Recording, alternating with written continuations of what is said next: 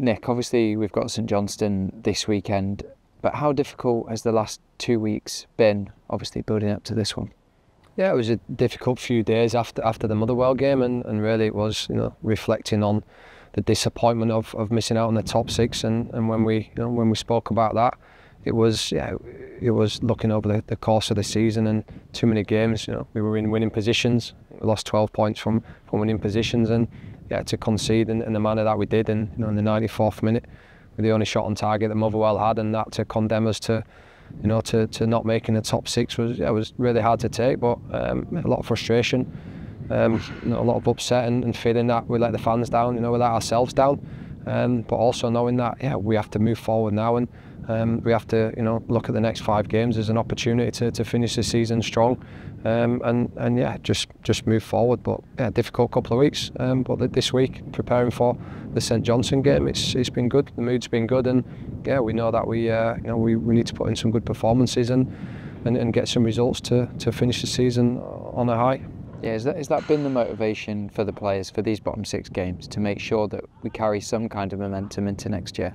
Yeah, for sure. And then when we talk about reviewing and looking over the season, there's a lot of stats and metrics that are really positive.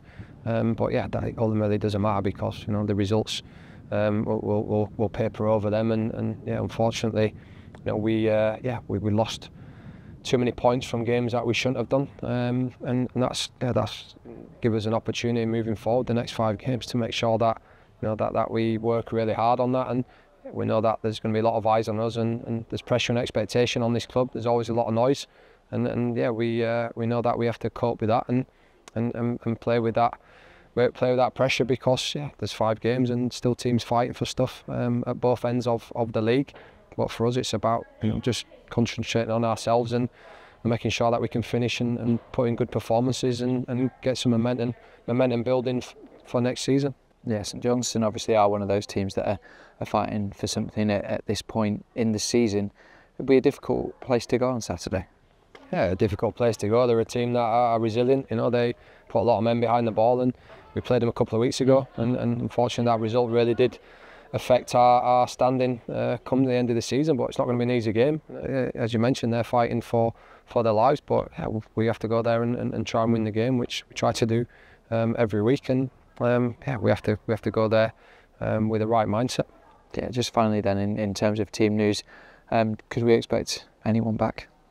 Luke Amos is back in training, probably has a chance for the weekend. Dylan Vente has been back training the last couple of weeks, so again back involved as he was last weekend. Other than that, I think that's pretty much the same as a squad last week, but we're prepared well, and we'll go to the game tomorrow, and hopefully we can put in a good performance. Perfect, good luck this weekend. Cheers, thank you.